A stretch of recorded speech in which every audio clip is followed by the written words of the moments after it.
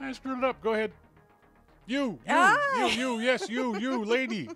The cute one in the back. This is the Your Mac Life show number 1052 for this Wednesday, the 10th of June 2015. Welcome. And thank you for joining us. We'll be discussing the WWDC for you interested people and amateur cooking tools. So without further ado, let's get it done with your host and mine, Mr. Shawn King. Hey, folks, your host? Did you mention we're going to be talking to Jim Dalrymple of The Loop? We will. Jim had the Beard Bash on, was it Monday night? I think it was Monday night. So we'll talk to him about that. He was at the keynote, so we'll talk to him about the keynote. We'll talk to him about his thoughts about what Apple announced. What did we do this weekend? By the way, I hope you all had a good weekend, a good week.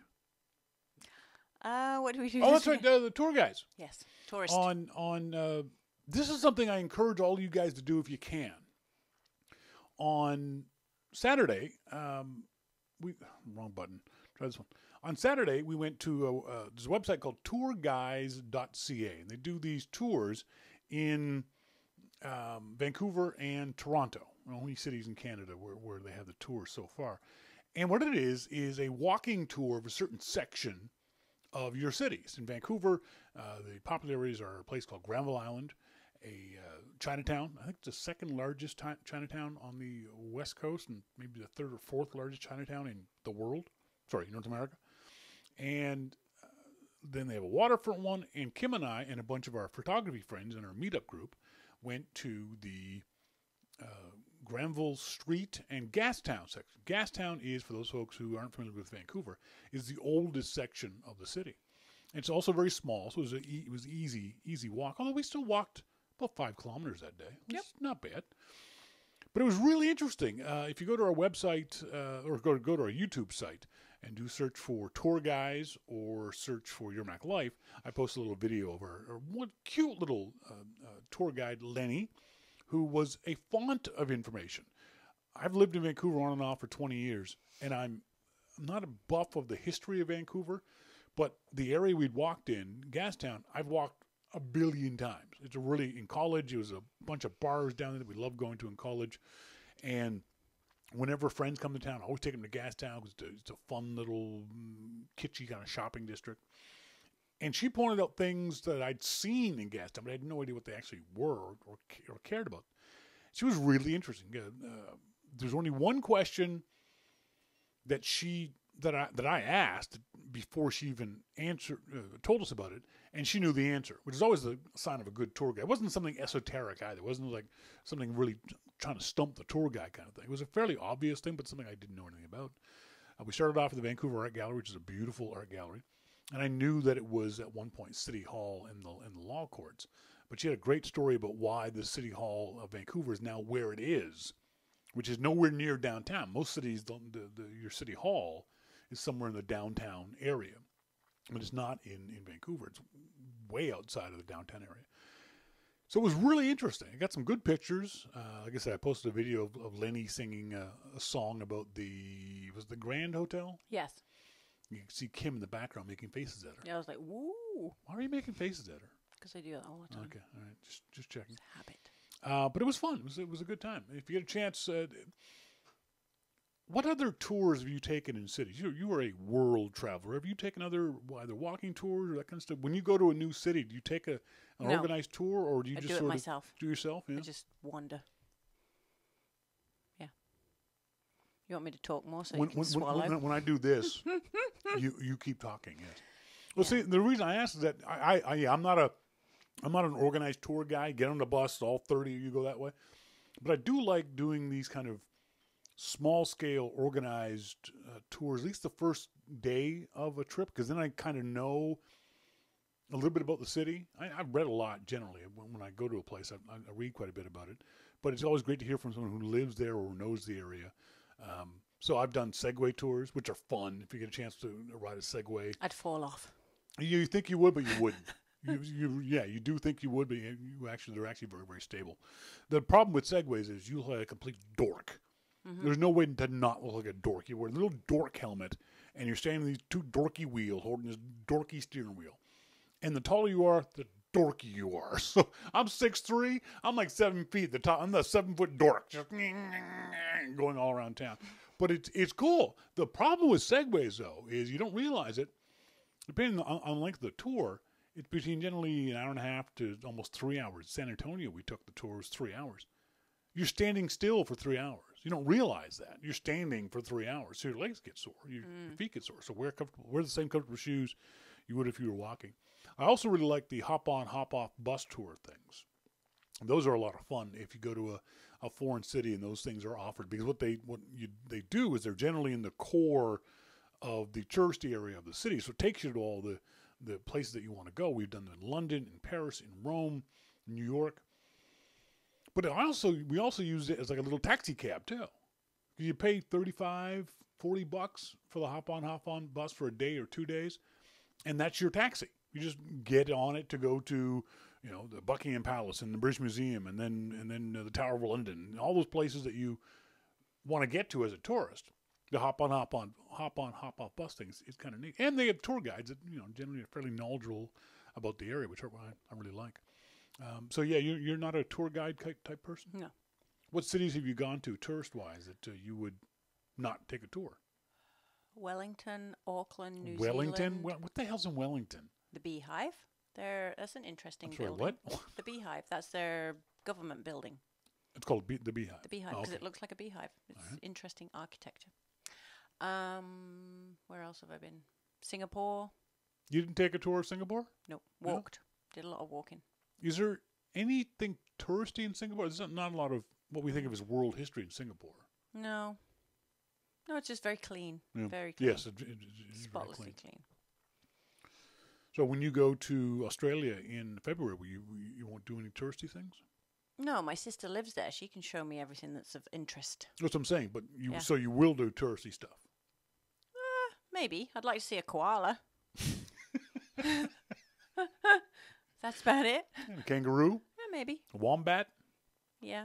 An emu? When I go to Australia, I'm actually excited because wombat reminded me. I'm going to meet a school friend from when I was 7 to 10 years old. Yeah, 6 to 10. I went to school with this guy, and he now lives and is a friend of my older sister and her husband in Australia. You went to school in Coventry, England? Yeah, I know. That's why it's so cool. Kevin Willisey. Yeah. And he met my sister at a coffee shop, and they got talking, and because he's from England and she's originally from England, then he said, "Oh, what's your maiden name?" And he goes, "I used to go to school with a Kim." It was so funny. That is weird. So it's cool. I'm looking forward to meeting him. Now, Monty in the IRC chat room says, "I'd rather see the non-tourist parts of almost any place I visit. There's usually less people." I think it depends on where you're going. Like Singapore, I would definitely go to the non-tourist type place because Singapore is mostly known for like a lot of shopping. Mm-hmm. But I think for a lot of places, you at least have to make the attempt to go. You can't go to Rome and not go to the tourist places because the tourist places are the places of history, of art, of fashion. If you're in Milan, you have to go to those places. If you went to Rome and didn't see the Colosseum, well, that's just stupid. Well, why? Then you might as well go to Rome, Indiana. So I think you have to. I think if you want fewer people, just go different times of the year. Yeah. If you want fewer people, just don't go in July and August of these kind of places in the summertime. And anyone who goes to Europe in general in July and August as a tourist, you're crazy, because a lot of those places almost shut down. Less so the touristy type places because they know that's when the tourists are coming, but they're also packed. When we went to Italy, we went in mid-October. It was great. Weather was wonderful. It was mild, very temperate climate, and there was very, very few tourists. When we were in Santorini, Greece, on the cruise, I asked somebody about, because Santorini is just spectacularly beautiful. I asked somebody, I said, because they're very, very narrow streets in the main town, I said, this must get really crazy in the summertime. And the guy pointed to the water, which is down in the caldera of the volcano. He said, "You see your ship there?" And there was our cruise ship down there in the caldera. I said, "Yeah." He said, "Imagine 15 of those things just in that one space. and water taxis going constantly back and forth. And then imagine this as the worst traffic jam ever. He said, we in Santorini hate tourist season. We like it when there's one cruise ship that comes into town, not when 15 cruise ships are coming to town. So yeah, I definitely wouldn't, I wouldn't, unless I was forced to for whatever reason, I wouldn't go to any place that was really touristy during tourist season. I'd certainly avoid it. I don't know if we should stop with this. Yeah, we'll talk about this now. So, for some reason, my small caveman brain thought it would be kind of interesting to watch the WWDC keynote with Kim last night. Downloaded it from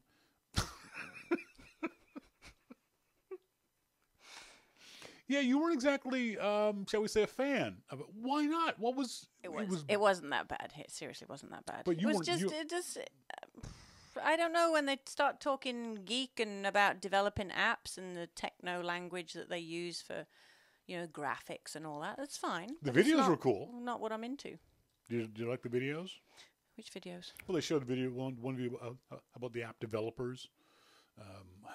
It's cool how it's grown and what they've done. Yeah, it is. It's awesome. And it's good that Apple support them in creating all the things they do. Mosquito. It wasn't riveting. There was stuff, then there was more stuff. Mm-hmm. And it was 2.5 hours long. It was definitely long. Yeah. Longer than what Apple usually does. But and Apple Pay. Why the hell? England before Canada. Well, we're so close. Distance has nothing to do with it. It's all about commerce. It's all about who makes the most money, who has the most people. And one of the issues is Canada's banking system, for better or worse, during the financial crisis, is notoriously conservative. Very, very conservative. They don't do anything unless it's been tested to death. And they don't take risks at all, which is good because, like I said, we were less affected bank-wise. That's probably why on the little blurb they put up about the banks that were cooperating with this in England, I didn't see Barclays. Is Barclays conservative? Very conservative, yeah. So that's why it's not yet available in Canada. When Apple Pay was first announced, the CEO of TD Bank said, that's not coming to Canada for another year. Now, it's not because of Apple. Believe me, Apple wants Apple Pay. Mm-hmm. Merchants want Apple Pay. It's the guy in the middle, the banks, that are going to be dragging their feet on this, at least in Canada. The thing with me is, while Apple Pay is cool and interesting, I don't know that we need Apple Pay. I mean, how hard is it right now to pay for stuff? It's easy. The issue with Apple Pay that a lot of folks don't get is that it's about security and not about convenience. It's not that hard to pull out your wallet and pull out your credit card. Especially here in Canada, we have, a lot of places have that, not only do we have the chip and pin, but we have the tap thing where they hand you the little terminal and you literally just tap your credit card on it. It's very similar to the way Apple Pay works. So you tap your credit card and boom, there's no PIN number, there's no anything else to be done. So there's not a lot of need for it here in Canada. Brian Monroe, you do need Apple Pay. It's fun. You know what? Spending money is already fun for me. I don't need other ways to make it fun. So we'll talk about that. Oh, by the way, we'll also be talking about later on in the show this thing and why I'm carrying it and why it's so freaking heavy. That and more. Up next, we're going to talk to our good friend Jim Dalrymple of The Loop at loopinsight.com about his impressions of the Worldwide Developer Conference and the Alt Bash that he put on the, I think it was last night he did the Alt Bash, or the night before, one of the two. All that and much more coming up. This is your Mac Life.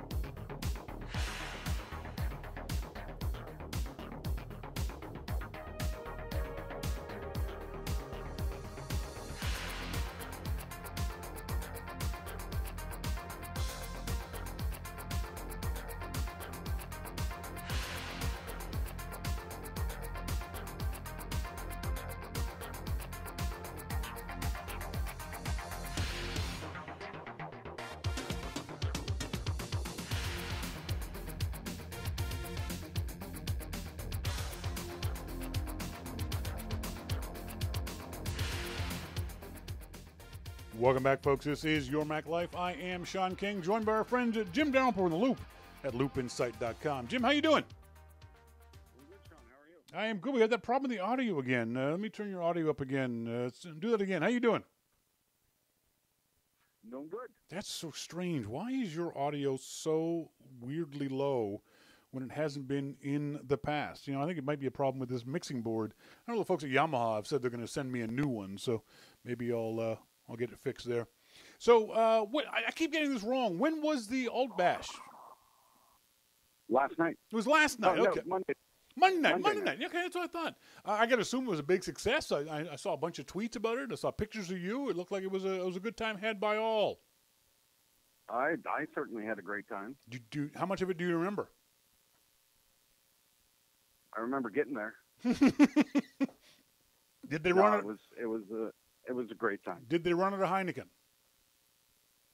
No. Anytime they don't run it a Heineken is a good time for you. No, and actually, and we didn't run out of Heineken because it wasn't drank. We actually went over our allotted amount. They just kept pouring. Well, that's good to hear. Because we all know how grumpy you get when a bar runs out of Heineken. You turn into a real biatch. I can, yes, but really do. I upped the amount this year that I bought for the party, and we drank all of that and then some. Well, that's good to hear.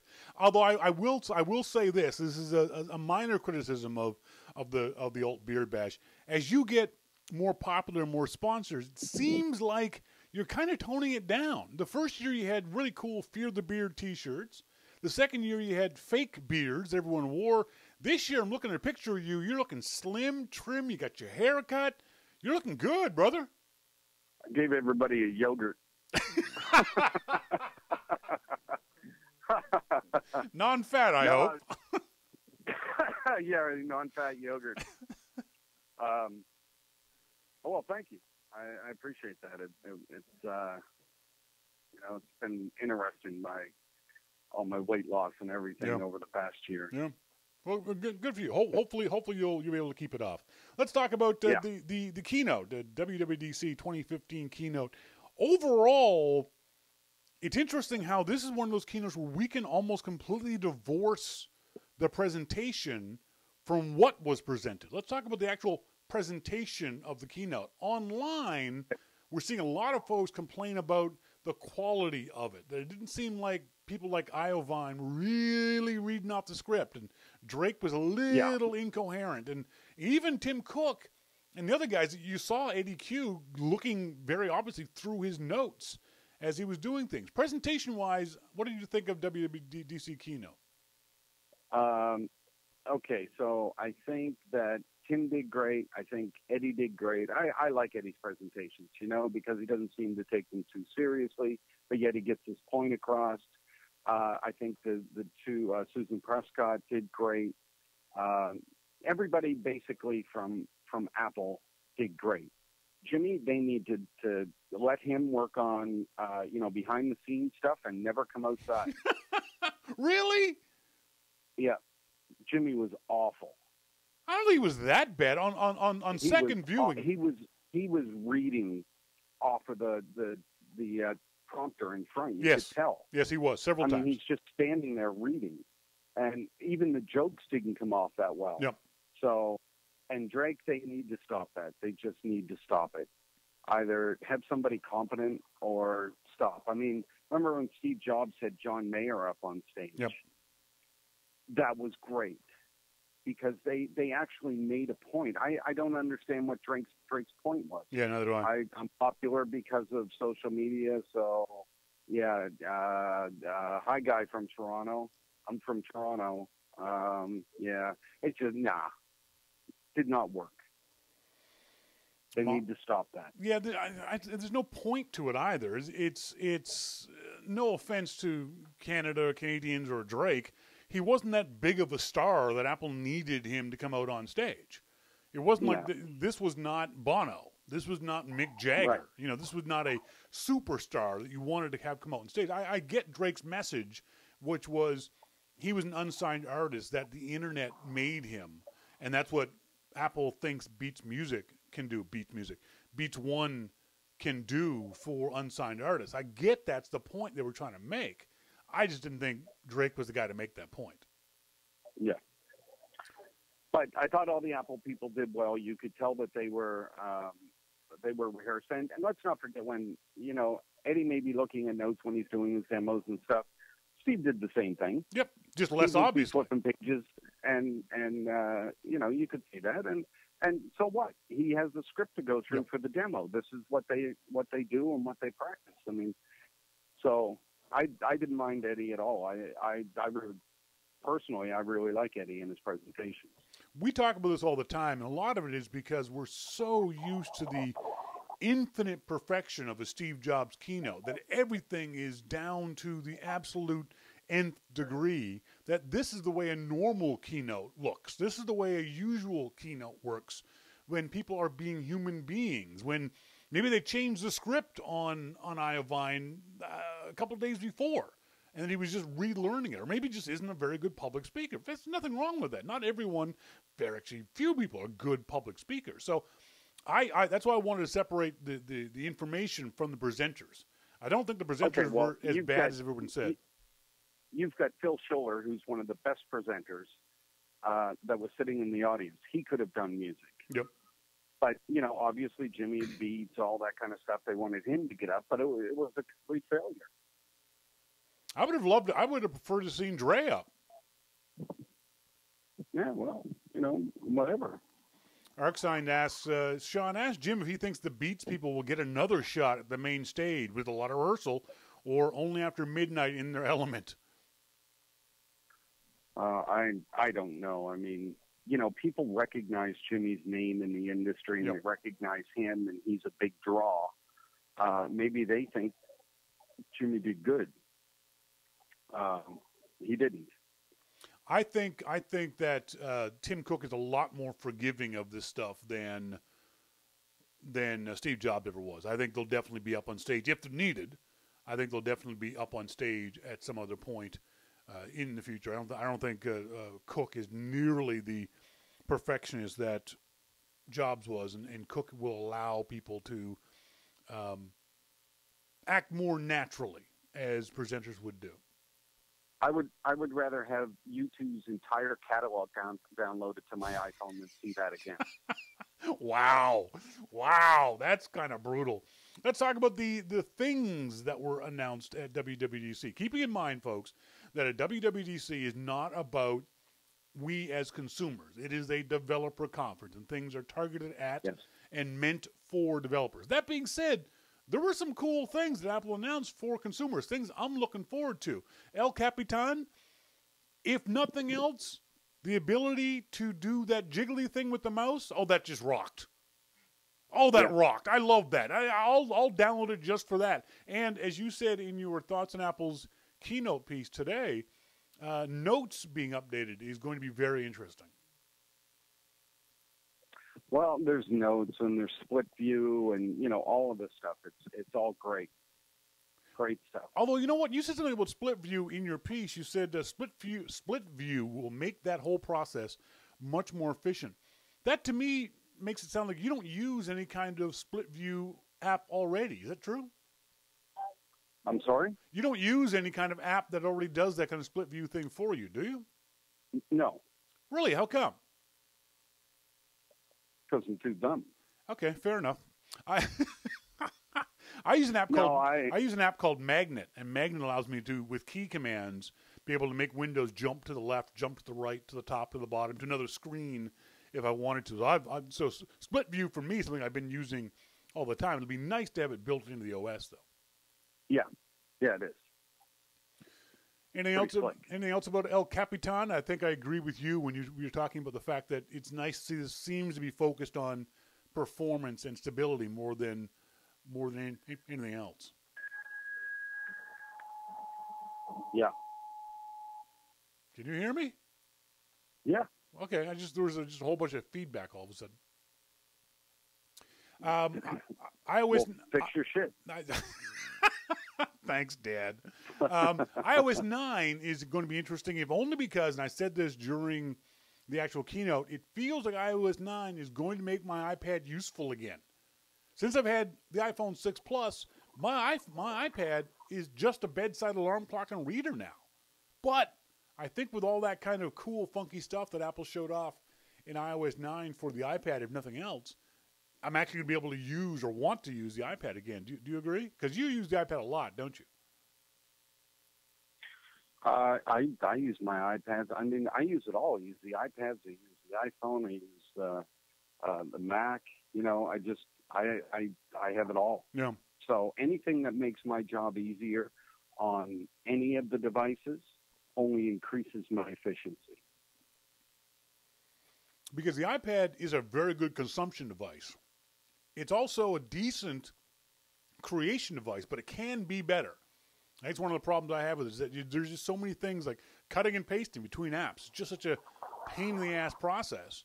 I rarely do it. I'll save stuff to notes and then come back to the computer and actually create the content that I wanted to create. So I like the idea that it feels like it's going to be more Mac-like from that point of view when it comes to iOS 9 and the iPad. Yep.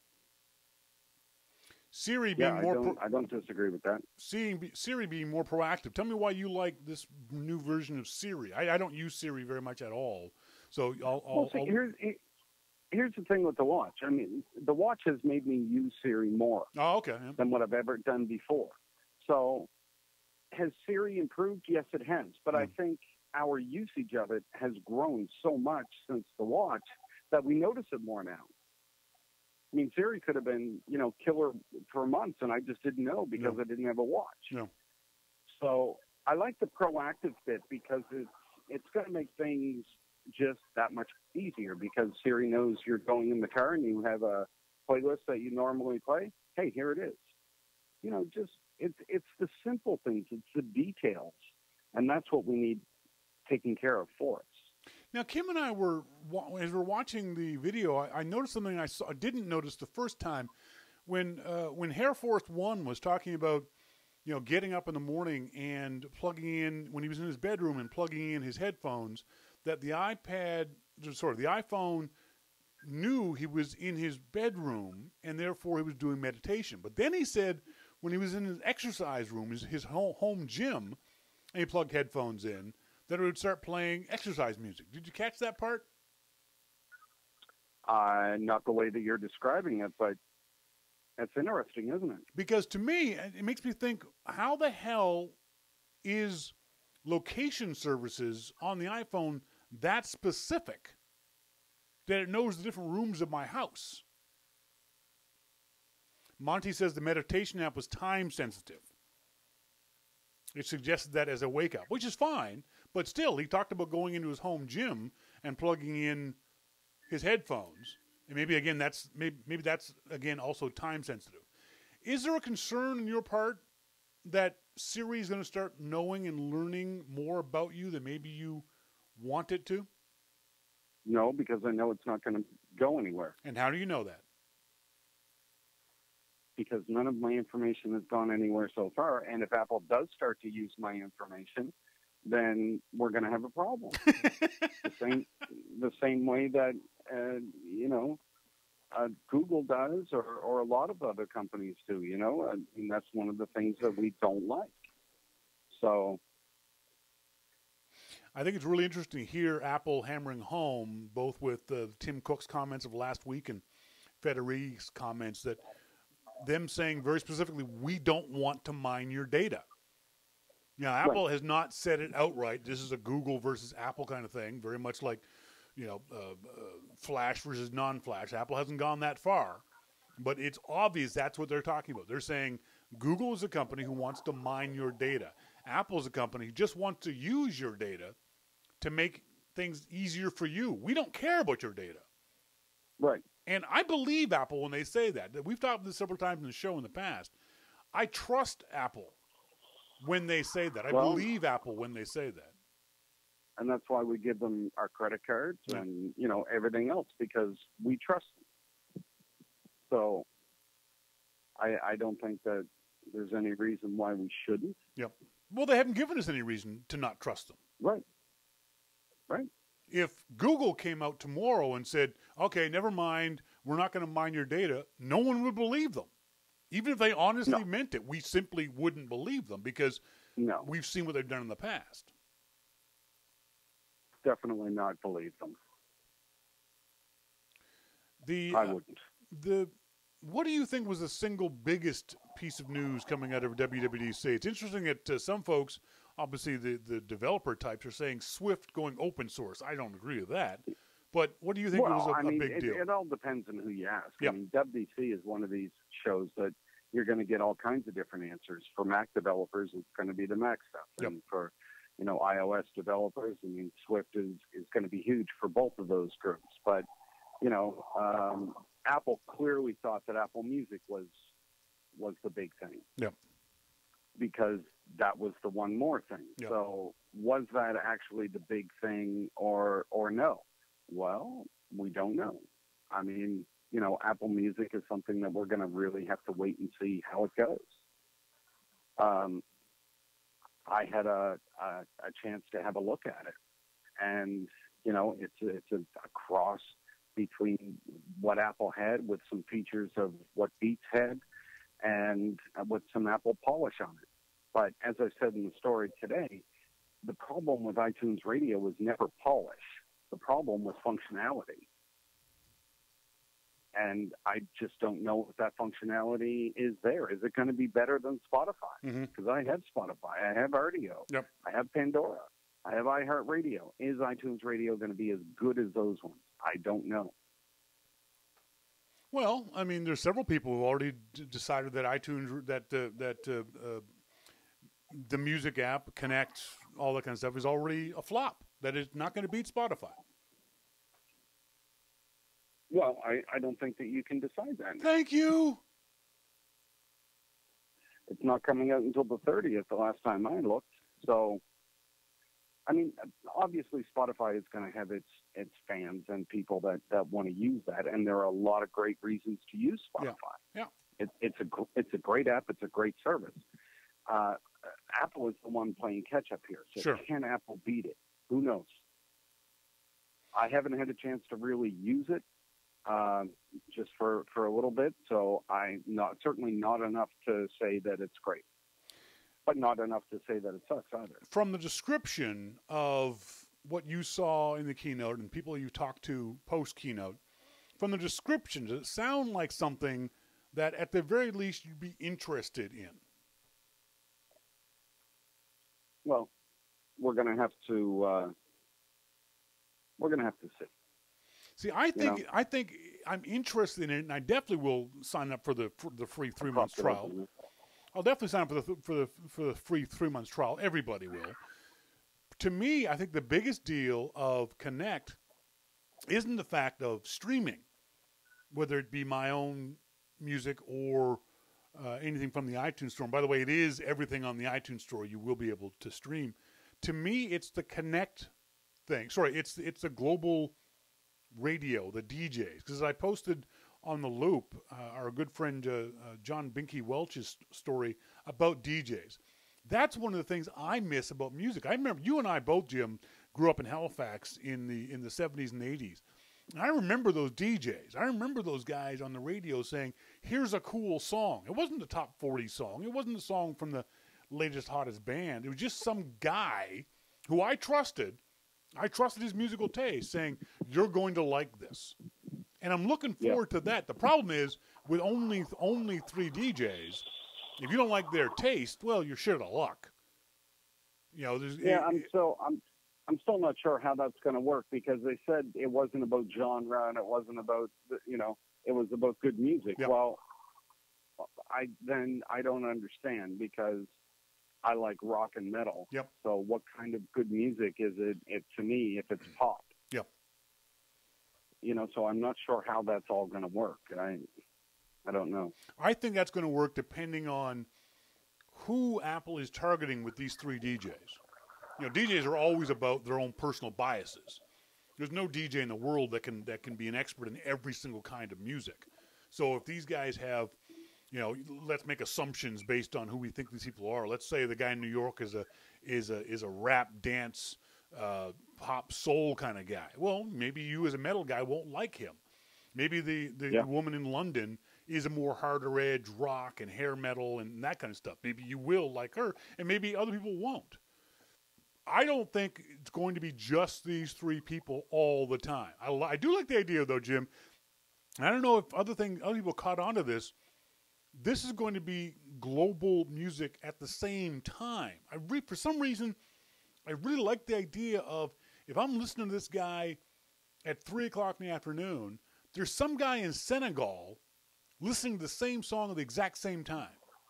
There's a guy in Singapore who's listening to this. There's a guy in Paris who's listening. To me, that seems like a really neat concept that we're all listening to the same music at the same time. Is that you? Do you tweak on that at all? Do you think that's interesting? No. All right, thanks. I don't, honestly. I don't. Sorry. Yeah, I was just gonna let you keep going on and on, but doesn't do anything for me. Really? Oh, it's such a shame. No. I was disappointed. I was disappointed to not hear. I think what you were saying about more genres. Yeah, Iovine said it wasn't about genres, but we want genres. We know they're going to be pop music. We know there's going to be hip hop. We know there's going to be that kind of album oriented. No, sorry, not adult, but you say under 30 focused music. But I'm a big fan of what's colloquially known as world music. I love Caribbean music. I love South African music. I love South American music. I want to hear that kind of stuff. Apple hasn't said anything about those kinds of things. Will there be an area where, Jim, you can go listen to metal from the 80s? Will there be a place where you can listen to alternative and different styles of music? One of the downsides of music, maybe downside is the wrong word, is it's all broken down into these genres and subgenres, and we've gotten down to these nitty-gritty little dials on our radio. I don't think music is going to solve that issue. I think Apple is looking to solve a bigger issue. Where are you? Are you in a bar again? Oh, Jesus. Well, you're doing all the talking, so what's the difference? Because I can't hear over your noise. I was hoping you were walking somewhere. I was filling. So I gotta rehearse. Do rehearse for what? For a little thing tonight. What are you doing? With James Dempsey. Sorry, with who? Yeah. Where at? Do people just open for other people to go see? No, it was ticket thing. Oh, geez. Well, dude, I'll let you go then. I didn't realize that you had a gig to play at. I didn't know that. We'll talk about this next week. Well, that's all right. Are you sure? Hey, we do all kinds of things, don't we? Yeah, we do. So the other thing that Apple hasn't talked about, and I haven't seen anybody talk about this. I don't know if you know anything about it yourself, Jim. How are artists getting paid? How is that little guy in his basement in New York City, that piano player in Paris, how are they making money off of this? I know it wasn't something you're going to talk about at WWDC, but if you could poke around with your contacts and find that stuff out, I think that could be interesting. Because what could happen is literally some guy in his basement in New York City in the Bronx could conceptually become a millionaire off the music app without ever having any sort of record labels involved in that. And that would be a big game changer. That's the other thing I'm really interested in seeing about the music app is will Apple fulfill what they said that they want to discover and nurture new artists? I think that could be really cool. That would be big. I don't know whether it'll happen or not, but it'll be big. Is there I know there is in hip hop. Is there a big mixtape audience in your genre, in rock and roll and in metal? I think we buy a lot of stuff, you Yeah. know, or there is a lot of the Spotify stuff, but this is more about bands, you know, and you support the band. So I don't know, maybe I'm out of the loop. I think maybe because hip hop, it's easier to create hip hop because all it is a rhyme and a beat and a drum machine. To create metal, you need a band. You know, unless you can play all the instruments yourself. You're not making a metal mixtape all by yourself. You need a whole band to do this with. I think it's probably easier. I think it's why we hear more about them in hip hop because it's easier to do in hip hop than it might be in metal or rock and roll. Yeah, that's true. All right, I'm going to let you go because I'm done talking to you. All right. Folks, if you get a chance, check Again. out... Don't forget, check out the Dalrymple Report. This week, Merlin and Jim talk about TV and Jim being mistaken for Duck Dynasty, which I'm surprised doesn't happen more often, dude. Thanks, Shawn. All right, buddy. Talk to you soon. Thanks. Bye. He just seemed really distracted. I think he was trying to get back to his band thing. Why am I hearing myself in super echo? The hell? Are you hearing that? No. Are you hearing? There's suddenly a really, really weird. Oh, that's why. Okay. I just hit that button by accident. I'm sorry. Folks, send us your emails to onair@yourmaclifeshow.com. What are your thoughts about the keynote, about the WWDC keynote? I thought, and I'm not picking on her. I would never pick on second mom, Phyllis Reynolds. But she made an interesting comment by accident when she said that she asked me on Twitter last night, Shawn, now that you've watched the keynote a couple of times, what do you think I should buy, or what shouldn't I buy? And I said to her, to me that showed her lack of understanding of what WWDC is. There was nothing announced on Monday that you could buy. There's nothing announced on Monday that you can even use as an average person till the end of June. iOS 9, not going to be available till the fall. The awkwardly named OS 10, 10.11 El Capitan, not going to be available till the fall.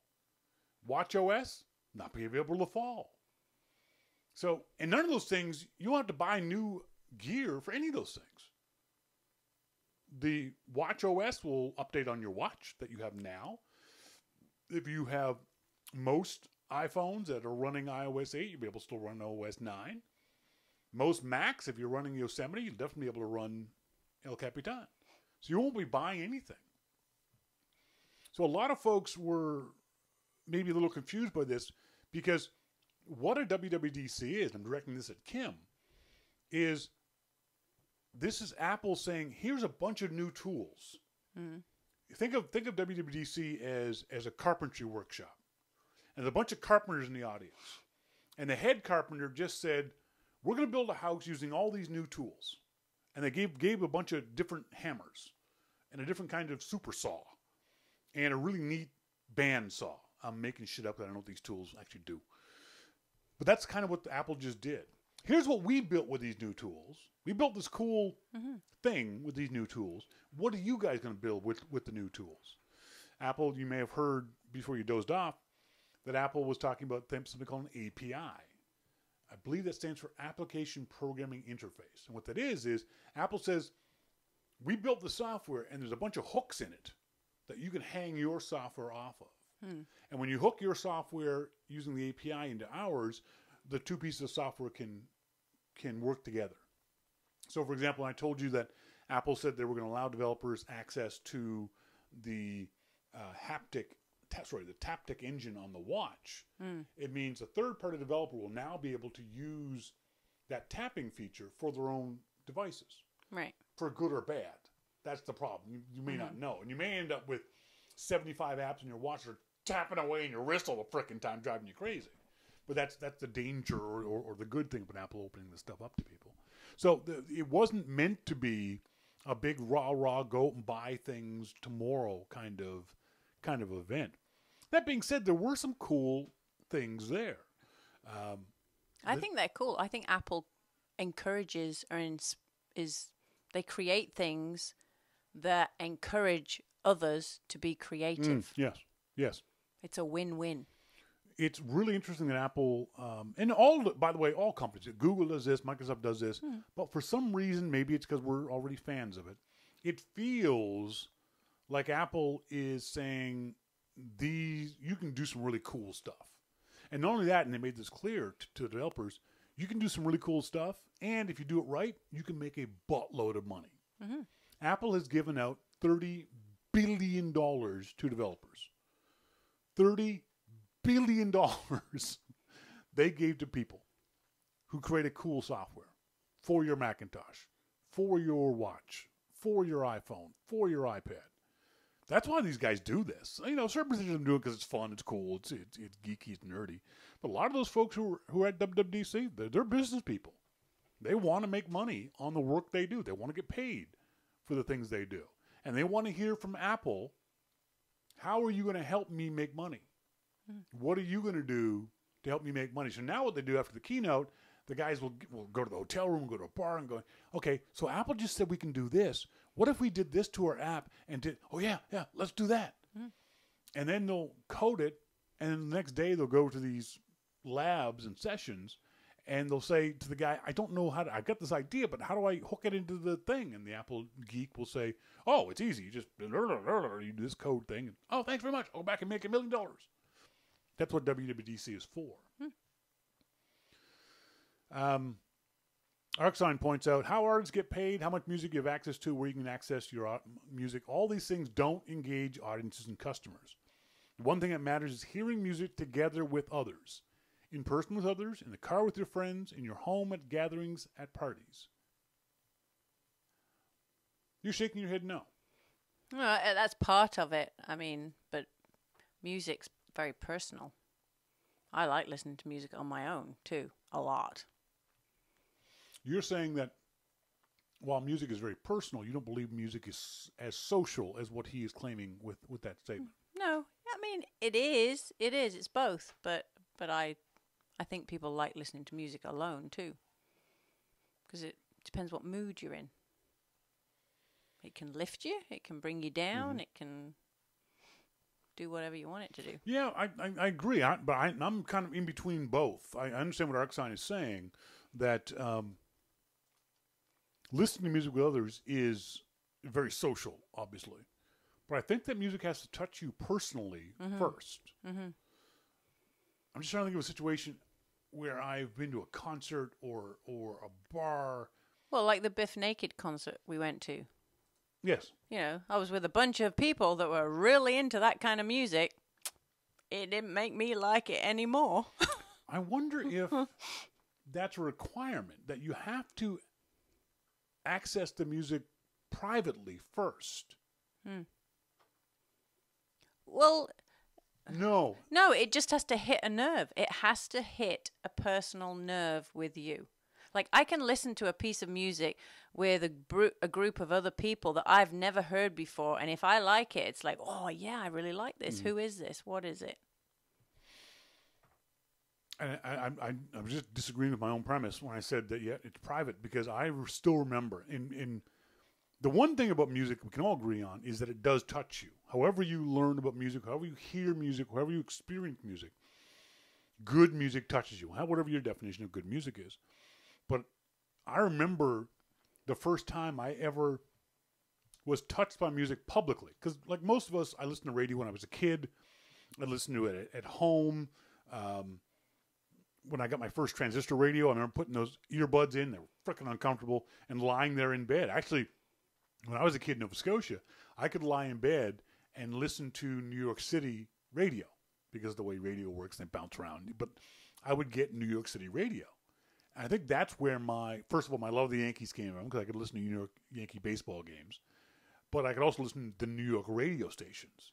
And there were hip-hop only stations in New York. There wasn't any such thing in Nova Scotia. Very much like what Binky was saying in his article, that because he had access to the Miami dance and soul and hip-hop and funk station, he's some white guy from the burbs, but here he is listening to this black music. That is the music he loves now. Same with May. But for me, I remember going to a concert in Montreal, and the band, who I'd never heard of before, played one song. And when I got home, I bought all their albums. I think they had like 5 albums. The very first song that they played, I said, I'm going to... No, it wasn't the first song. I take it back. It was their encore song. But from the first song they played, I said, I want more of these guys. The first song, let's see if you guys recognize it. This weird guy comes out on stage in a big white suit, like oversized white suit, carrying a big oversized guitar, playing the guitar. And I was like, who the hell is this weirdo? And he starts singing. And the song was Take Me to the River. You know the band? Oh, I love that song. You know the band? See if the audience gets it. Mosquito, Talking Heads. Oh, yeah, Talking Heads. And then they started kicking out the jams. I was like, who are these people? And I love them. And then they played Burning Down the House. Oh, that was it. I was done.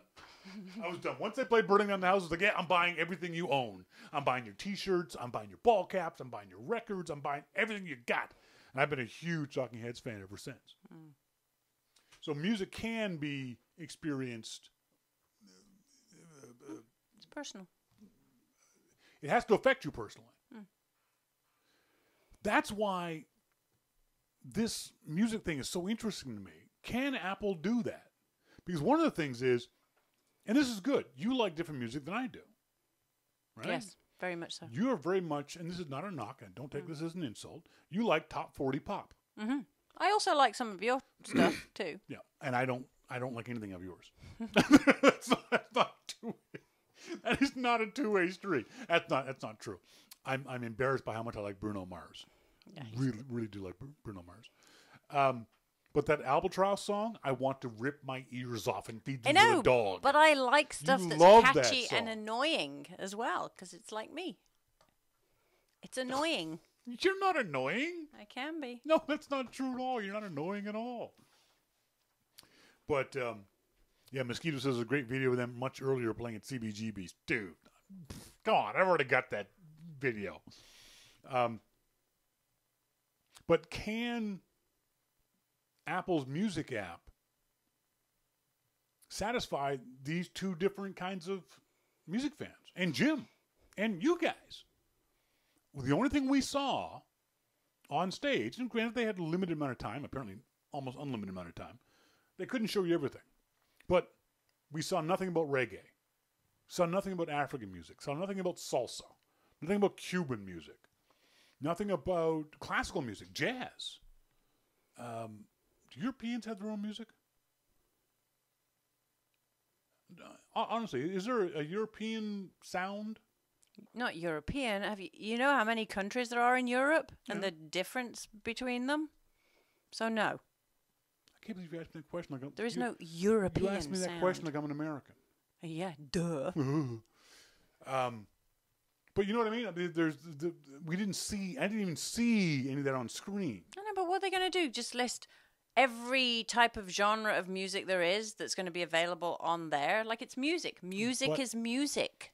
But they mentioned no genres. And I understand that Jimmy Iovine said that's probably the best it's way not to about do it. genres. But right. The problem is... It's about what's popular, what people want to listen to. But what's popular here is different from what's popular in Edmonton versus... But that's what they'll find out. It's going to evolve. Like he said, it's an ecosystem that will evolve based on what's put in and taken out. Monty says, there was nothing in the Apple Music presentation from the keynote that made me think I even might want to pay $10 a month for it. Monty, here's a question. Do you pay $10 a month for anything else right now? I don't think that this would convince people who aren't already interested in streaming music to pay $10. I think if you already stream music, then maybe this would interest you. And it's free for the first 3 months for everyone anyway, so you might as well poke at it and see. I don't much care about the Artist Connect thing. I don't need to see behind-the-scenes videos. I don't need to see lyrics. But it's interesting for people that are into music and people that are up and coming potential artists that want to be. Like my stepdaughter will love it. That's what I want to see. I want to see the up-and-coming folks, people you've never heard of. I also want to see... The other thing for me is DJs. To me, I don't know why I'm tweaking so much on the DJ thing. To me, the DJ is so important. Because maybe it'll bring back, as Benke said in the article, and what I've said, those days of being home in Halifax, in the backyard, just sitting in a lawn chair and listening to a DJ talk about music and saying, you're going to like this. And trusting that guy, believing that guy, and going, wow, I do like this. Or, I've never heard of this band before. Wow, that's really kind of cool. That's the curation aspect of it that Apple thinks is so important. The human curation of it. The problem is, if they only have 3 people, and you don't like their musical choices, then it's got no interest to you. The other thing I like about it too is that you heard little snippets of it on the presentation. The artist interviews could be interesting. Like they played a snippet of a Florence and the Machine interview. I'd love to listen to that interview. I love Florence and the Machine. I would love to listen to her talk. She's got a great accent, first of all, but she also seemed really kind of interesting. And on the video, they showed Dr. Dre talking about something. Whatever Dr. Dre wants to talk about, I'll listen. So that kind of stuff I would really be interested in too. Not traditional radio, here's the first song, second song, third song, but being able to tune into interviews, well done interviews with artists that I like and respect and want to know more about. So I think that will give me more of what I'm looking for on a day-to-day basis. And the streaming thing is not a bad idea. I like I mean, I've been using Spotify. But you don't know until it comes out, until you try it. Because now you're being like all these people you keep criticizing for the last few days. You're trying to guess what it's going to be like and whether you'll like it or not. And you'll like it if it does this and if it does that, or you won't if it doesn't do that. Yes, but I'm not saying, as someone has said, I can't remember who it was, which asshat said it. I'm not saying that the music, Apple Music, is going to be a failure and it won't beat Spotify. I'm not saying that at all. And yet some people are actually saying that. And they've never fucking used it. It's been out for less than 24 hours. It's been talked about for less than 24 hours, yet someone's already written an article that said it won't beat Spotify. You're an idiot. Yeah, that's stupid. Yeah, actually, Brian, it wasn't called Mac. I think it was either Vox or Verge or Mashables or one of those other morons. Anyway, excuse me. As always, send me your thoughts about this. Will you guys buy Beats? Beats One. Are you going to buy into this whole streaming global radio connect thing? Is it something that? Because right now we have Spotify gave us a 99-cent for 3-month deal. So yeah, I signed up for it. And as Eddie Q said, you're not supposed to, but I gave my login info to Kim. So she can listen to Spotify at work or in the car or at the gym, wherever she wants to listen to it. So one day I'm sitting here and I've got, oh, that's right, I had Rage Against the Machine. Just blare it up. Rage Against the Machine. And I'm working and I'm reading and Rage Against the Machine. It's so much fun. Suddenly it stopped. And some top 40 pap comes on. Pitbull. Or Pitbull or something like that. It's like, what the hell is this? And I looked up and Spotify had changed. Click back to Rage. All of a sudden, Pitbull. What the hell? Rage, Pitbull. Stop that. What the? And I thought, I get an iMessage to Kim and said, are you messing around with Spotify? She goes, yes. Are you? Well, it turns out they might be separate logins, but whatever's playing on one Spotify is playing on the other. So her music, when she was playing Up in Hope, was coming through on my computer and vice versa. It was like so annoying. Yeah. So yeah, we're gonna get the family plan in a heartbeat for you and me. If after 3 months we think it's gonna be fulfill our needs. It'll be good. You think so? Yep. Yeah. I don't know. I think one of the things we talked about on last week's show is I'm a little more jaded than you are because I've watched Apple do this before. I've watched Ping. I've watched iTunes. I've watched Genius. All those things Apple's tried in the past, they failed at. I've watched iTunes Radio. Just all of it sucked. So I'm reserving complete. I want it to be a success. So I think it's an interesting idea. I like the way Apple's presenting it. And I certainly hope it's a success, but I'm not jumping on the bandwagon of yes, success, yes, just yet. So let me go know what you guys think. On air at yourmaclifeshow.com. So how many of you guys are, I don't want to say chefs, cookers, cookies, cook people? What the hell am I talking about? How many of you guys actually cook on a regular basis? I'm sure most of you do. Now, we talked about this before. Interesting enough, I said, you don't like to cook. You know how to cook, but you don't like. Now, why don't you like to cook? I don't like to cook things if I have to follow a recipe. I'm not good at following instructions and orders. I'm really not. So if it's simple, easy, all goes in one pot, sure, not a problem. But if I have to faff around with shit and chop it up here and put it in a separate bowl and cook this for 5 minutes and then leave it for 5 and then mix it in with something else 10 minutes later. No. Monty says foodies. No, I don't think. No, aren't foodies those who like to eat That's me. food? And not just, but eat good food. I think of that as being a foodie. Sherry likes faff around. Is that how you spell it? Yeah, faff. Is there 3 F's in faffs? Yeah. See, I think faff it should be P-H-A-P-H. No, that would be faff. Faff. Faff. No, faff. All right.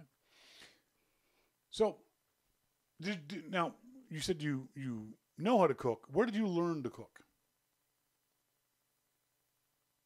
How did you learn to cook? At home, watching my mum. Watch your mom. That's how most people learn to cook. That's how most women certainly. And that's probably why I'm the way I am, because she didn't like cooking either. Exactly. Yeah. But the point I'm trying to get at is, I think most women, that's how you learn to cook.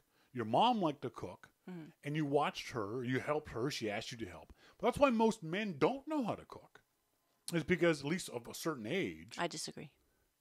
All the other men I've ever known have been better cooks than me and to cook. But you're not a good cook. I know, that's what I'm saying. They're really good. Like, the guys have always been really good cooks and liked to cook and follow recipes. The only thing they're really crappy at is cleaning up afterwards. So that would be my thing, that's a fair deal. You cook, I'll clean. Okay. But I think that as a majority, most guys weren't taught to cook by our moms. No. And so therefore, as you become an adult, as you become, especially in college, you're on your own, you'd rather be drinking beer than cooking. So we just don't learn it. So up until recently, and the other thing is too, whether you're male or female, in general, cooking for yourself sucks. Yeah. It's boring. It's no fun. It's a whole lot easier just buy an instant pizza. Go get Chinese food. Go out to eat. It's a whole lot easier than cooking any kind of certainly you don't in an involved meal. I mean, I don't know how involved it is, but I can't imagine, making well, you wouldn't make a roast dinner for one. Exactly. That's right. You just wouldn't bother. And so therefore you also don't learn to cook. So I've always I like food. I'm a big fan of food. I'm a big fan of cooked food. And I like cooking with somebody. I would always be more than happy if a girlfriend said, "Here, would you cook up? Would you chop up these vegetables?" Yeah, sure. I'll get a knife and I'll chop vegetables. Not a problem. Dice these carrots or whatever the hell you do with potatoes and that kind of stuff. But just recently with Kim, that I've started to cook because she didn't like it. And I think, well, she's off. She has a real job, and she goes off to do a real job at a real office. And I'm sitting here doing nothing. I'm really not. I'm working all day long. I thought, well, I'll start doing some little simple things. And I started off with my world famous, to me, pasta sauce, which came out pretty good. Yeah, I like that. My pasta sauce is not bad. It's Italian sausage and mushrooms and pasta sauce, and it's pretty good. And the first pot I made lasted us for a week. Yeah, that's okay. We both ate pasta for a week. Every dinner, pasta. And then, I don't know how I got into it, but I found this. Oh, that's right. One of the things is, because you're two people, I was trying to figure out some way to do a shopping list kind of thing. A shopping list where, if I'm out and about on the motorcycle and Kim wanted to tell me, "Oh, don't forget to pick up carrots," she could do it rather than just sending a text message. Was there an app we could use to do this? And I found this really cool app called AnyList. AnyListApp.com is the website. Let me see if I can't just pull this up for you folks to see on the show. I can do this. I am a professional. Hang on. All right, so I have to escape out of this first. All right, sorry, Kim. Where is it?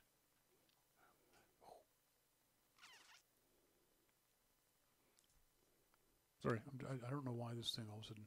Oh, I know why. Never mind. was bring the windows forward. Any list. I've lost the window completely. Bring all to the front.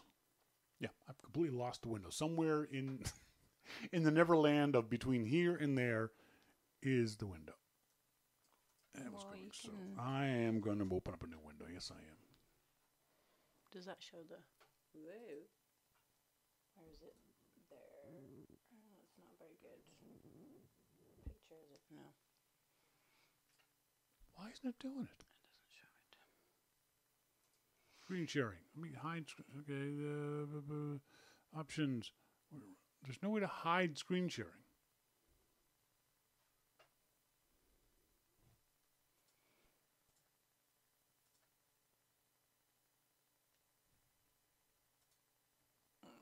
Why isn't this? Sorry, I'm in the wrong. Screen sharing won't go away. Okay, hang on. There it is. What the hell? That was just so strange. What a pain in the ass that was. So, AnyList app.com is the app we're talking about. It's available on the iTunes Store, but it's also available as a website. So what you can do is you sign up, and on your phone, on the phone, it shows up as a regular app, and you can do list, and you can do shared grocery list.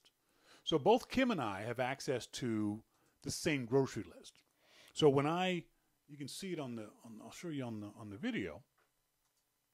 So we both have the app, and you can see it's a shared grocery list. And it says 12 items remaining, Kim Guy. So Kim and I are sharing that grocery list.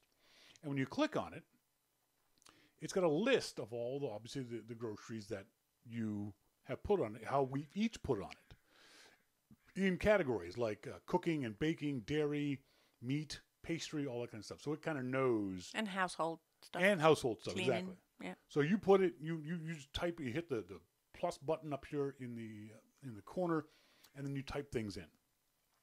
At the bottom, you've got a list of favorites. So things that you get all the time, half and half, and bread and eggs and milk and that kind of stuff. You can do that. So then as you're walking through the grocery store, you're just looking at your list. It's just the same written down list or notes on your iPhone list, and it swipes, and you swipe things on and off the list. It's really kind of cool. The next part about it, though, is that it's also got at the bottom, you'll see where it says recipes and lists. So you click on recipes, and this is where, to me, the app becomes really, really cool. Using either the app on the phone or the website, and they've got a little bookmark thing on the website, you can grab recipes off of websites and put them into the app. So here is a recipe, one of the recipes I like to make. Let me bake Dijon salmon, which is so good. So there's a recipe for baked Dijon salmon.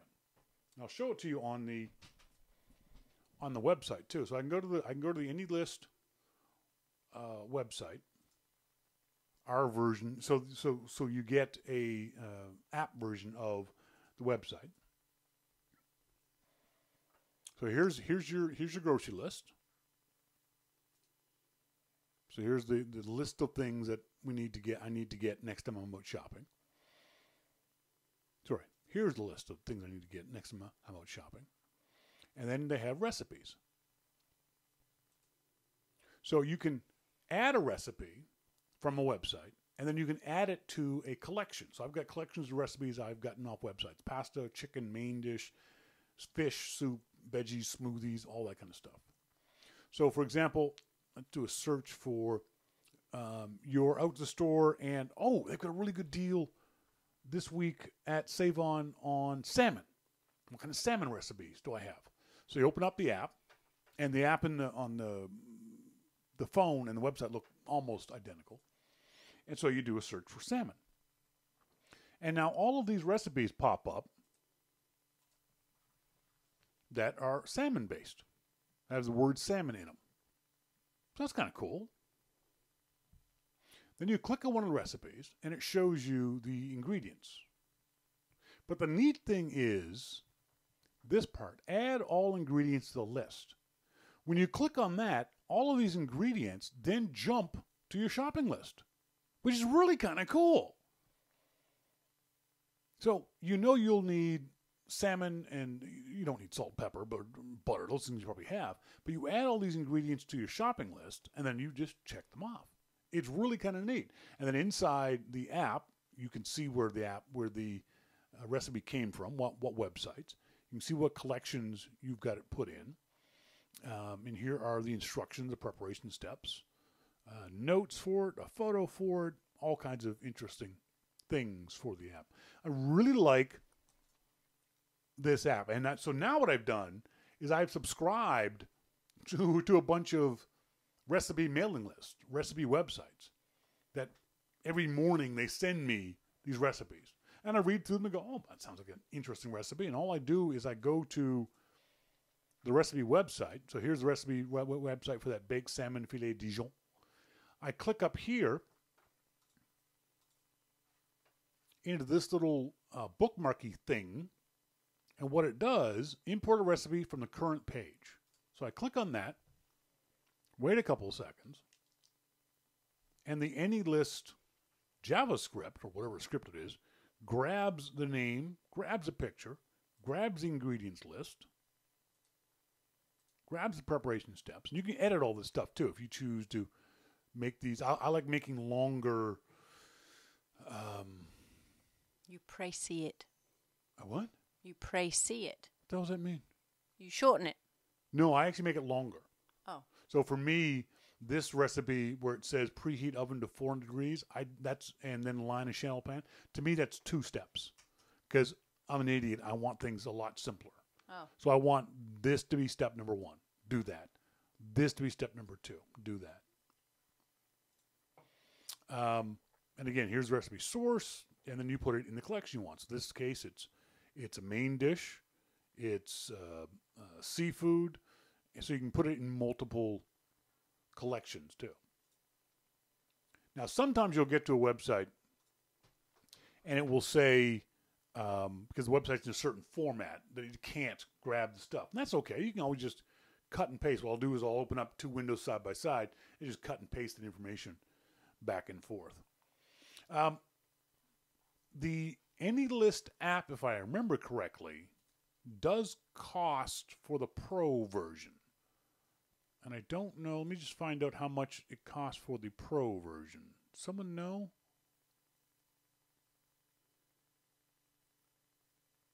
I don't know. Someone will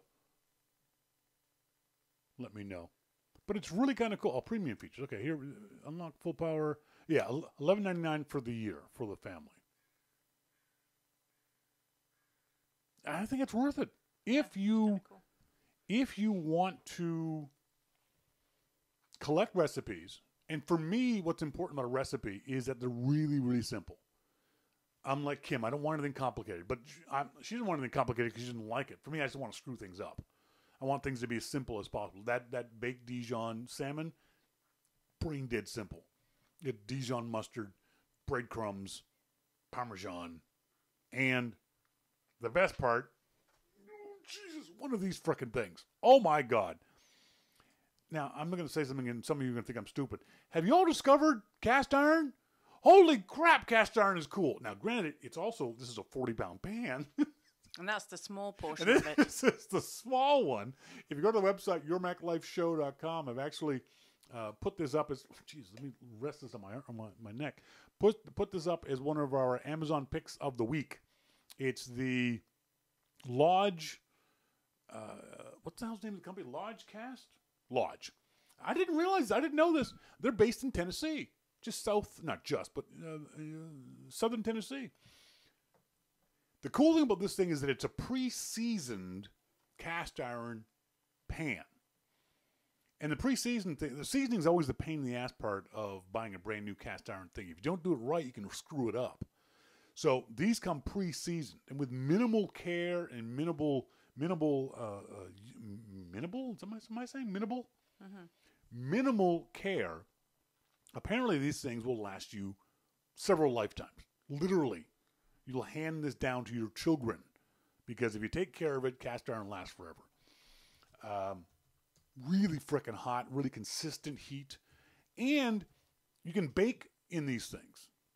This thing goes, I put the salmon in here. I put the ingredients on top of the salmon. I put this in the oven. Boom. Easy. One pot recipes. Really, really easy to use. The combination of this is what surprises me. The combination of this giant heavy pan, along with, if you look at the website, I almost broke my wrist putting that thing down. If you look at the website, pre-seasoned cast iron combo cooker. So the top half of that thing, or the bottom half, depending on your point of view, is also a slow cooker too. Look at the price, $36. $36. Pretty good. I know. You can't go wrong. It's $40. You get literally an heirloom piece of cookery. Something that's really stupidly easy to cook with. I would encourage you to buy one of the cast iron cookbooks. And there's all kinds of cast iron cookbooks available on Amazon.com and other places. And look up the recipes for like one pot type things or slow cooker type things. $40 you get a frying pan, a skillet. Is there a difference between a frying pan and a skillet? Are they the same thing? Maybe. Monty says, did your lodge come with a cookbook? No, it did not. Yeah, it did. That book. I thought that book you got. This? Yeah. No, I bought the cookbook. Oh. I thought that's what it came with. No, what's in that lodge thing right there? What is it? You see it? It says lodge right there. Yeah. Yeah, so no, there was no cookbook. Monty says, I have some lodge pieces that my great-grandmother used. I didn't know that lodge has been around that long. 1800s. They still make them in the USA. So $40, please get yourself one of these. Get the one. If there's a chef in your family, a cook in your family, your sister, your mom, your brother, someone who likes to cook or wants to start learning how to cook. These things are really easy to use, stupidly easy to use. If you go to the website, yourmaclifeshow.com, on the left-hand side, scroll down, you'll see the link to this Amazon thing. So what happens is if you buy, after you go to our website, click on the Amazon link, and then buy this cookware, we get a bit of a kickback. We get a bit of a pimp fee from Amazon. So please do that if you're going to buy it. So this is a 3-quart Dutch oven. That's the other thing I haven't figured out. The difference between a slow cooker, a Dutch oven. I know a pressure cooker is not one of those things. But is a slow cooker the same thing as a Dutch oven? Well, no, because a Dutch oven bakes things. You put it in the oven. Where a slow cooker kind of boils things slowly. Simmers. So you could use this as a slow cooker. If you put it on the stove top, I suppose you could. Yeah, you could. Mm-hmm. Monty, I'll send you some of the recipes out of the book. Please do. Anybody, if any of y'all got any recipes at all that are simple, really easy to do, or one-pot recipes, please send them to me. I'd love to get them. I posted up on our Facebook page that baked salmon recipe. I'll send it off to you guys now in the IRC chat room, or you can go to a website. The website's called allrecipes.com, and do a search for baked salmon, and it's baked salmon filet Dijon. Really, really stupidly easy to make, and takes 20 minutes in total, 15 minutes in the pan, 5 minutes to get the salmon ready. Just do it. Try it. It's so easy. Even if you don't have cast iron, try it. It was so good. And you don't, but you don't like fish, do you? You're not a big fish fan. Not a big fish fan. That's a shame. And it's not a shame. I take it back. It's really good because it means I get to eat all of it. I'm going to buy kilos of fish now and go, it's all mine. You know, I've always been a big fan of any kind of seafood, but I really like salmon. But you like tuna. Mm-hmm. Yeah, I love tuna. You like shrimp. Yep. So it's not a blanket just like a seafood. Mm-hmm. Just you don't like salmon. I'm just not big with filleted fish because I worry about the bones and stuff. Plus, the taste is a bit. Bleh. Those don't have any bones in them at all. No, if they've been filleted well. Yeah, which is what I buy. Mm-hmm. I know, but like I say, it's also the taste. Okay. I'm not a big fan. Monty, I've never met a shrimp I didn't like. I've never met anything coming out of the ocean I didn't like. If it comes out of the ocean, I will eat it. Literally. I've eaten sea urchin. Have you seen what comes out of the ocean these days? Yeah, fish poop in it. I'm okay with that. But salmon, Atlantic salmon, Pacific salmon, lobster, obviously I love lobster, crab, seal, walrus.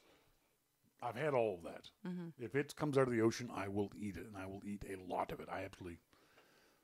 Kim, say that F word again. Faffing around. Faffing. No, stop it! Stop it! Why? Don't perform on command for these people. You're not their monkey. Oh, filleted. Filleted? No, it's filleted. No, it's not. A fillet. Fillet it. No, it's filleted. Filleted. No, that's for posh people. All right, folks. Who's right, me or Kim? Is it filleted or filleted? So you're saying when I buy a piece of fish, Yes. it's a fillet It's a of fillet. fish, Yes. not a piece of fish that's been. So it's a piece of fish that's been filleted, Yes. not filleted. Not flayed, F-L-A-Y-E-D. No, I know. Filleted. Filleted, yes. Filleted. Yes. No, because I don't talk like that. So it's I don't filleted. I don't talk like that either, and yet I'm still saying it correctly. Are you saying that you don't believe the audience is correct in the manner in which they're describing this? Well, they're all North American, Canadian. And where do you live? I know, but I'm not. I'm English. So you're saying that they have to. You can't change your pronunciation. There's certain words I can't, and that's one of them. Change. No. I can't say can't.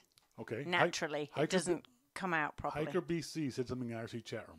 What did he say? Repeat what he said. A fillet of fish See? from McDonald's. But it's not. It's a fillet of fish from McDonald's. Posh, yes. Yes, fillet. A fillet. And Hiker BC brings up an abomination. McDonald's is offering lobster rolls this week. No, they're not.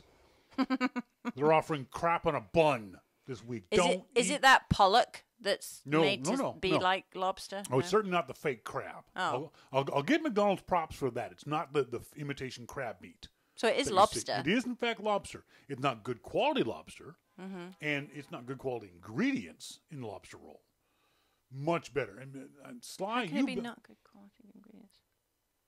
Oh, because they'll use old lobster, they'll use tough lobster, they'll use pieces of lobster that you normally wouldn't eat.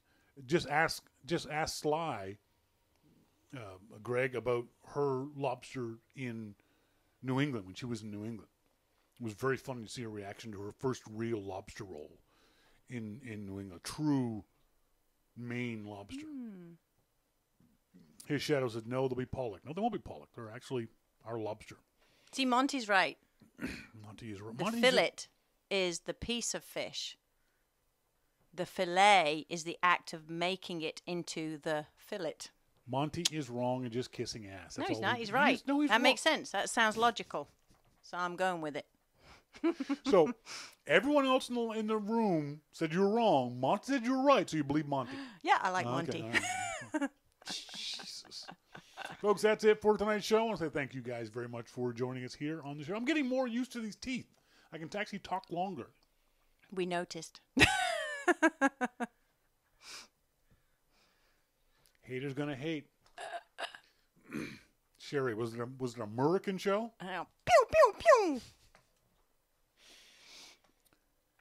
Brian Sly says, Brian, lobster rolls are awesome. McDonald's are a whole other world. I hope you mean that in a bad way, Sly. I really, really hope you mean that in a bad way. I want to say thanks very much to our good friend Jim Dalrymple from The Loop at loopinsight.com for joining us here on this show. Always appreciate it. He was busy tonight. I didn't know he was busy tonight. Otherwise, I wouldn't have called him. But thanks, Jim. Again, send me an email. What are your thoughts about the WWDC keynote. You got to be excited about El Capitan, if only for speed and stability. So some of the new features are going to be kind of cool. For you folks who own an Apple Watch, I don't. Does that interest you? The native apps and that kind of stuff. I gotta believe that will. For us OS 9 users, us iPad users, like I said, I think it's going to it'll make my iPad actually useful, where it wasn't useful before. Where I've my poor iPad has pretty much gone by the wayside. I'm not even using it anymore, except as a bedside alarm clock and reader. I don't take it with me anywhere anymore, where I used to take it all the time, because now that I've got the iPhone 6 Plus, I don't need the iPad. But maybe I will with the new version of iOS 9. And especially music. What are your thoughts about what both Kim and I have said about music? What are your thoughts about music the way Apple presented it? Will you be signing up for it? I got to assume you will. There's no reason why you wouldn't. It's going to be free. So all that and much more. Send me emails to onair@yourmaclifeshow.com. And please go to our website at yourmaclifeshow.com, on the left-hand side of the page. Get yourself one of these Lodge cast iron skillets. Cast iron skillets or pan. Frying pan. I don't know what the difference between frying pan and skillet. They're fun to cook in. Buy the little handle thing because they're frickin' hot. One thing you will learn, hopefully you won't learn the way I did, that cold cast iron looks the exact same as hot cast iron. Ow! Ow! That hurts. That hurts. So buy yourself a good thing like this. But $40 for a Dutch oven top and a 10-inch skillet bottom. I made cornbread in this baby. I made cornbread. It was really good. I made cornbread in a cookie. That's right. I made a giant honking cookie. One cookie. One 10-inch cookie. Came out pretty good, too. So if I can do it, you guys can do it. Send me any recipes you have, too. Any one pan or skillet or cast iron recipes. Send them off to me, too. I'm loving that stuff. I'll experiment on Kim. Folks, until next week, as always, she's been Kim Guy. And I've been Shawn King, and you've been listening to Your Mac Life. Thanks, folks. See ya.